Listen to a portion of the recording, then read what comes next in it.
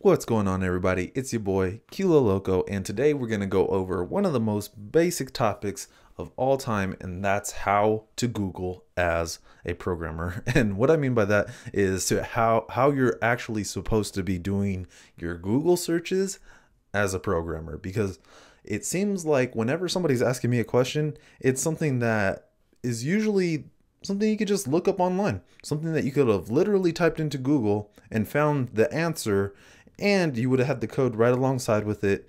And usually when people ask me, hey, how do you do this? What I do is I Google search it and I just send them how to do it. That's usually what ends up happening, honestly, guys. So I'm going to show you guys how I Google, just so that you guys could be a little bit more effective when you're Googling. In case you don't know some of these tips that I'm about to go over, maybe you'll learn something, maybe you'll be able to find better results and essentially become a better programmer. So let's just jump right on into it, and let's go ahead and open Google right on up. And as you can see, we're just going to start off with the regular Google search bar or whatever. I mean, I usually go up here in the browser, but you know, go wherever.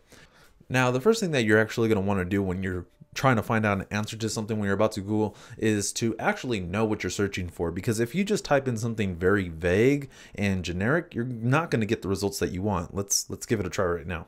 So if we were to do something like how to save data on the iPhone, you would get probably all kinds of different things, and it's probably not even going to be technical, right? Like, it's not even going to be like Swift related or Objective-C related. It's just going to be like your average person, like, article on how to do one of these things, and that's not what we want. So you got to know what technologies you're actually looking for. So in the case of trying to save data to the phone, you might want to be using something like core data. So you might want to type in core data, and then as soon as you type in some type of search result that is related to the technology, check that out right there, that's pretty cool.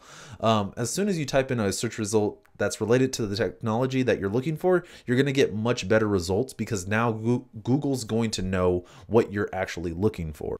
Now, the next thing that you want to do when you're Googling is, if you're running into an error, like over here, I have a crashed program, right?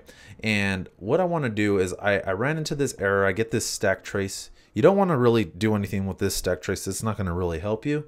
But what you want to do is you want to go all the way up to the first line, that right before it says first throw call stack, right before that is going to try to give you like a human readable explanation of what's going on in your app. So you would just go right over here. Had to make that a little bit bigger for you guys. Let's just go right over here next to where it says reason. It's a great spot to start at, right?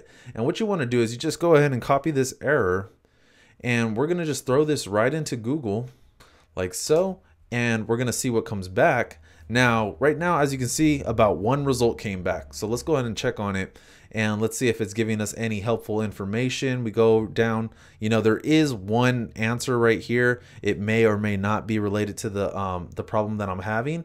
And if you aren't getting something that's related to what you're looking for, as you can see, this one's called Weather Proto. Obviously, I'm not going to find anything out there called weather, because that's what my app is. So maybe I delete the parts that aren't relevant to my app. So maybe this unrecognized selector sent to instance will give me better results. And as you can see, now we're getting a couple more results, and I can go through here and maybe I'll find, you know, an answer that I'm looking for. You know, maybe I go over here and it's telling me, hey, you know what? This is the problem. You might want to check it out. And that's how you're going to solve that problem. Now, the next thing that you want to do when you're Googling something, especially when you're working on a programming language or working with a programming language, is to actually use that programming language or that framework that you're working with as the first word in your search result. And what I mean by that is, like, most of us are Swift programmers that are probably watching this.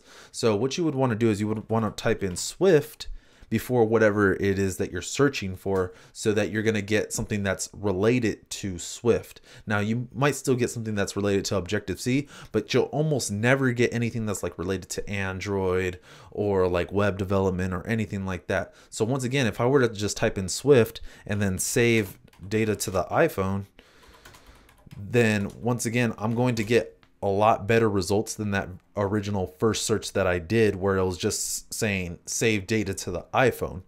because now look at how to save local data in a Swift app. So this is something that might be really relevant to me. I can go over here to the Stack Overflow post and, get my answers there. The next tip that I have for you is to actually use some of these special characters in your search results. So once again, what we're going to do is we're actually going to do a core data search. And let's say that I wanted to search for, Swift core data. And I also wanted to make sure that there was something like saving a user. So what I would do is I would type in what I think my search result is going to be.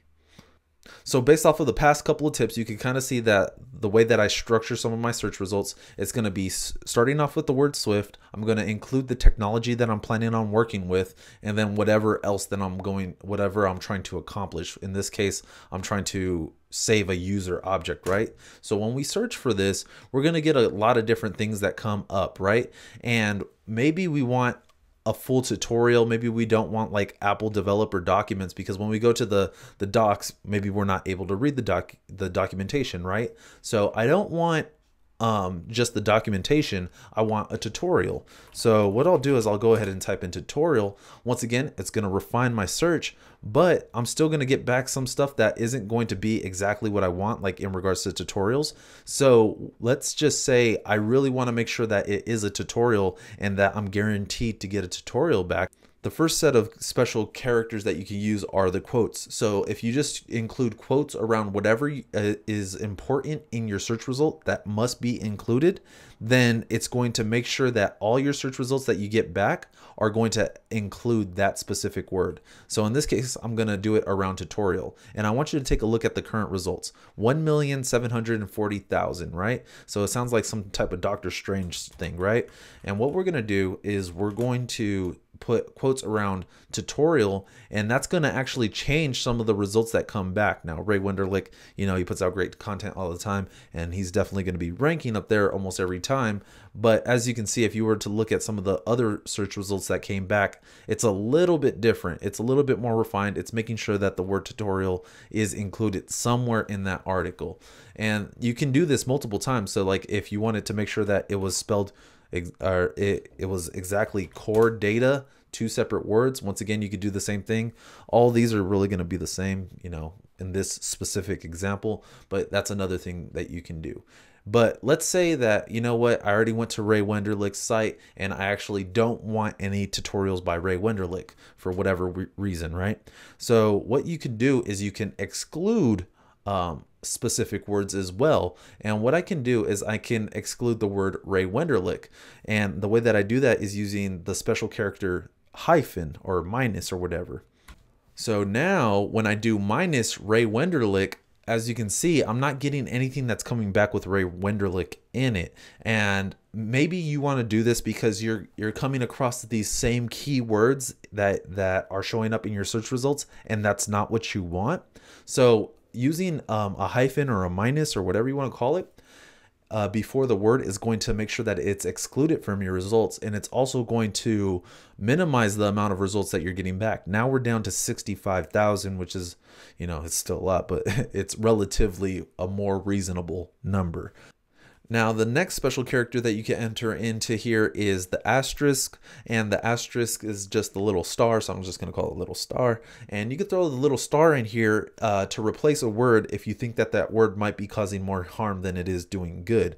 So in this case, look at our search term. So far, we have a little bit of everything, but I'm thinking, well, maybe I don't want to just specify user. Maybe I want to save objects in general to core data, right? So what I could do is I could put an asterisk right here. And now what that's going to do is it's going to just say, it doesn't matter what goes right here. As long as we're saying saving something object, that's going to help our search results. And as you can see, it limited it down to just one. So based off of everything that we put in here, this is supposed to be the best result for us. So it's going to really narrow it down. Now, whether or not this is going to be the exact article that you're looking for, I don't know. If you do it right, then it probably will. But since I'm doing this kind of on the fly, it might not be. As you can see, it's in Objective-C. So if we were to mandatory put Swift in quotes, then we would probably get no results. That's just something to keep in mind. But yeah, those are three key characters that you could put in there: the double quotes, the asterisk, and the minus sign. And that's pretty much all I ever use. I hardly actually ever use the asterisk unless I'm copying and pasting a error directly into the search bar. I usually just use the double quotes and the minus, and that usually gets me the results that I'm looking for. Now, the last tip that I have for you guys on Googling is just to include whatever type of content you're actually trying to consume, right? So include that into your search results. So as you saw, I use the hyphen in order to get rid of the Ray Wenderlich searches, but sometimes I want to go specifically for Ray Wenderlich. So what I can do is I can actually include that into the search result. So as you can see, I'm going to do Swift, Core Data, Ray Wenderlich, and now I'm going to be guaranteed to get more Ray Wenderlich tutorials, and anything that's revolving around Core Data is obviously going to pop. So as you can see, everything that's popping up on this site is all Ray Wenderlich stuff. Now, it's not always going to be like that. It's just because he has so much content that this is happening.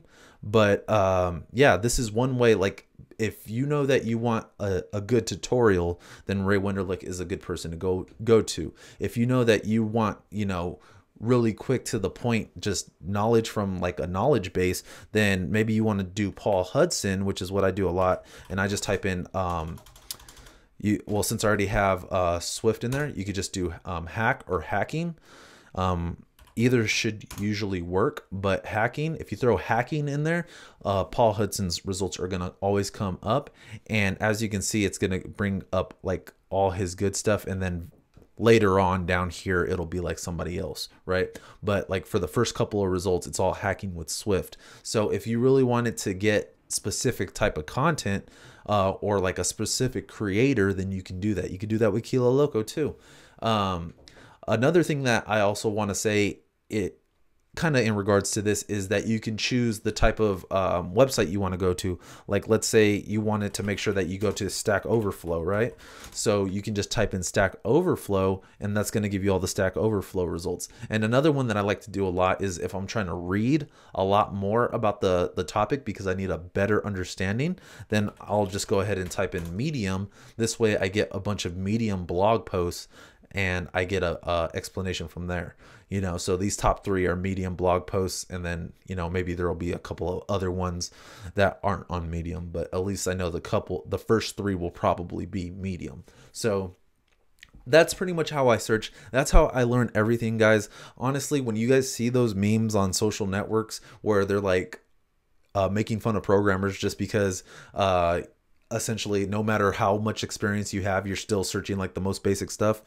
That's what programmers do. No matter how much experience you have, you're always going to be searching even some of the most basic stuff.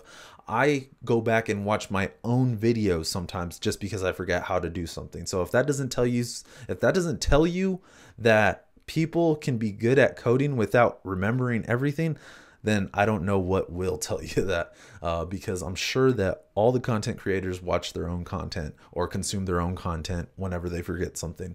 But that's going to be it for today, guys. Thanks for stopping by, and I hope that you keep going out there and you keep coding passionately. Oh yeah.